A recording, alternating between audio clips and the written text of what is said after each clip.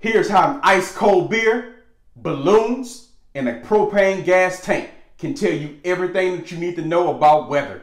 Let go! Boom! If you really want to take a deeper dive into weather, you have to familiarize yourself with a few terms. These terms are going to be thrown at you pretty much on every flight plan that you do, so you definitely want to become comfortable and familiar with them. The number one term you're going to start with is dew point. You definitely want to understand dew point and how its relationship between temperature can be very critical to your flying. Why these numbers are important and what do they actually mean. Let go! Hey, whenever you're doing your flight planning, you may be given a series of numbers. They may tell you, of course, what's happening with the viz, what's happening with the winds. Then they're going to give you the temperature. And then immediately after that, they may tell you dew point. They may tell you something like temperature, 25 degrees Celsius, dew point, 20 degrees Celsius. What exactly is the dew point and what does it mean? In short, all a dew point is the temperature that the air must cool to for you to visibly be able to see moisture. That's what you want to remember. The temperature that air has to cool to before you can visibly see moisture. Moisture in water molecules or in all the air around us. All the air that's up in this video in front of my face, all the air that you're breathing right now, there's water molecules in all air. And warmer air has a tendency to hold more water than colder air. But you can't see those air molecules as long as that temperature and the dew point are spread apart. So when they give you that temperature is 25 degrees Celsius and the dew point is 18 degrees Celsius or 17 degrees Celsius, and there's a nice spread in between that, you won't be able to see anything. But the second they become closer and closer and closer together and that dew point starts to match that temperature, you're going to be able to visibly be able to see the water vapor and moisture in the air. One of the best ways to illustrate this and one of the most fun ways is to have an ice cold beer. Let go! Boom! We back off in that thing with our ice cold beer in our hand. And the sun is shining and smiling down on us. We having a good time, but chapter is playing. We are in that thing. We are in that thing. If you ever been in this situation at a backyard barbecue or a family function, you having a good time, everything's going well. You got that frosty glass of ice cold beer in your hand and the sun starts shining. And then maybe a few moments into it, you know what starts to happen? That glass that you holding in your hand, it starts to sweat. You know what that sweat is? That's an example of dew point. Here's how that thing works. We all know that there's water in all air that's around us. So when you're out there kicking it in the sun, all the air that's around, there's water vapors in it. It's just like we just discussed. It's invisible. You can't see it. Nice warm temperature. But then you bring out your nice big cool cold glass of ice cold beer. And that warm air, it starts to come in contact with that glass. That glass is really, really cold. So when that warm air touches that cold glass, what happens? It starts to bring down the temperature of that air that's coming in contact with that glass. And when the temperature meets that dew point, that's when that glass starts to sweat. That's what's happening when the dew point is occurring in the atmosphere. So that's just an example of the backyard barbecue on your nice ice cold glass of beer. Think about that same concept happening in the atmosphere. When that warm air, as we know, heat rises. So that warm air starts to rise. And as the warmer air rises and rises, it gets cooler and cooler. And then as it starts to cool off, if that cool temperature meets that dew point temperature, then boom! Hey, that's when you get a lot of bad conditions that may be very challenging to fly in, like a lot of fog, a lot of low viz, those kinds of things. That's why you want to be cognizant of what dew point is and what the spread is between temperature and dew point. Hey, you can literally see this happen if you're kicking back at that backyard barbecue long enough, y'all playing games, having fun with the family and friends, and you see that warmer air go into the sky, and it goes up and up and up and cools off, and then it starts to form a cloud. That's that visible moisture forming right before your eyes. It's reaching its dew point, and that's why it's doing that. Hey! Boom! So a major takeaway to understanding the spread between temperature and dew point, when there's a significant spread between the two, you're more than likely going to have a great day of flying. Great visibility, no clouds in the air, no moisture or anything present. Beautiful situation for you.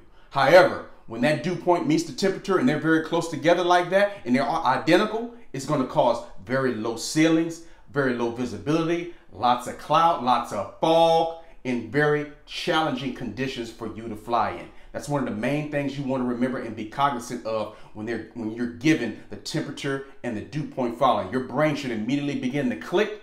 How close are these two together? And what could that mean for my flight plan? Lego. Hey, if that dew point and temperature are also meeting and very close together and the temperatures at freezing point, like 0 degrees Celsius or 32 degrees Fahrenheit, it also can lead to frost and icing kind of conditions. Be very careful and be very cognizant every time you fly between dew point and temperature and the relationship between those two measures. Lego. Boom! As we know, when dew point and temperature are close together, it can lead to low vis situations and lots of fog. If you're looking for the different types of fog that can form, there's a video on this channel covering that. There'll be a link at the end of this video. Hey, boom! Another term that you want to become very intimate and familiar with is lapse rate. And all lapse rate is the temperature measured in the atmosphere as we go up. If you already watched the density altitude, how to calculate it and understand it the easy way, that video is on this channel. Link to it at the end of this video. If you're familiar with that, you've already used lapse rate. That's what we use to calculate the density altitude.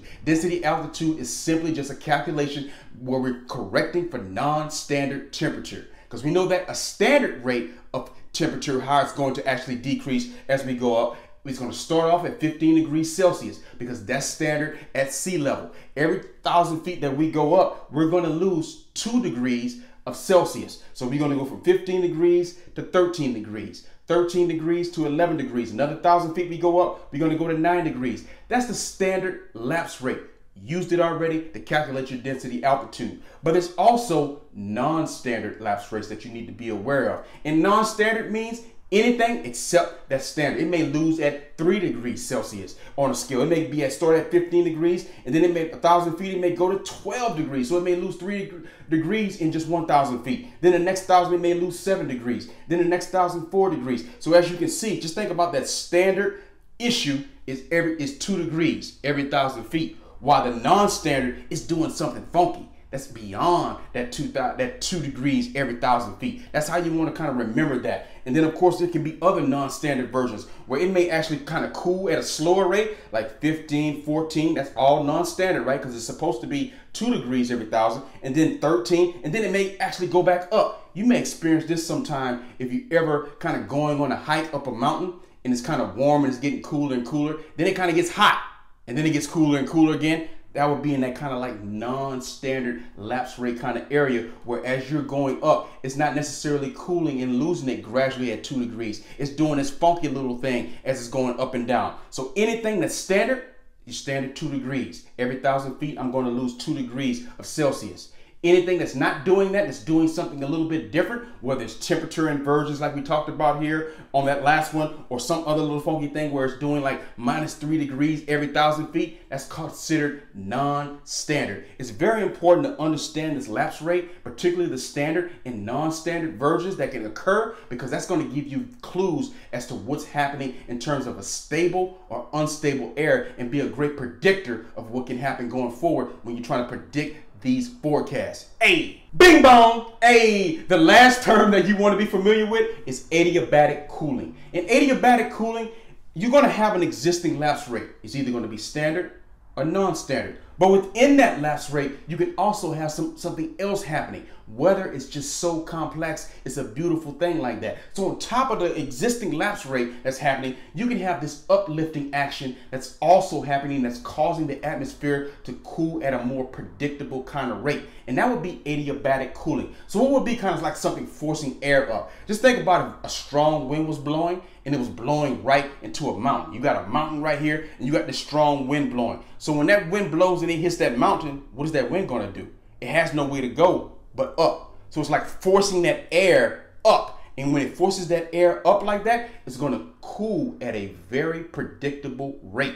And that rate is usually going to be about 3 degrees Celsius every 1,000 feet. So if you had, like I say, a balloon that started off on the ground and you released it and it got caught up in that uplifting kind of action, 17 degrees Celsius could be right there at the beginning, and then it'll cool at that nice predictable 3 degree rate, 14 degrees Celsius, and then from there 11 degrees Celsius. So as it goes up, it's expanding and it's getting cooler and cooler, and those air molecules are starting to happen there, and it's going to expand and cool at that rate. So these are kind of like the things you want to familiarize yourself with. All these, as things go up in the air, molecules change and things change in the atmosphere. This is very important to note because this is going to determine exactly how stable or unstable the air is going to be going forward. So familiarize yourself with a lot of these terms: adiabatic cooling, lapse rate, and of course temperature and dew point, and understand not only what they mean, but the impact that they can have on the atmosphere. Boom! If you want another example of adiabatic cooling, think about being back at that backyard barbecue and working with that propane gas tank. And when you start off with that propane gas tank in the very beginning, when it's being pumped up and when it's being filled up, it may be nice and hot and warm. But then when you got it connected to that grill and you release those gases and it's been running for a while and things have been releasing, what's happening to that tank? The remaining gas that's in there is getting more comfortable. Why? Because gas is being left. It can lay back and can stretch out a little bit. It can expand and it can cool down, and you're starting to see that tank get a lot cooler, and you're also starting to see condensation starting to form. That's an example of adiabatic cooling. Boom! Now you see what an ice cold beer, a propane gas tank, and a balloon can tell you about weather. A lot. Make sure you familiarize yourself with these terms before we get into that stable versus unstable air. Let go. Don't forget to like this video, comment on this video, share this video, and subscribe to this channel. I am Donovan Batiste. Hey, this is Leadership Mindset, a place where you can come for free, fun videos about everything that you need to know for you to become a pilot. Let's go. Lay you one time.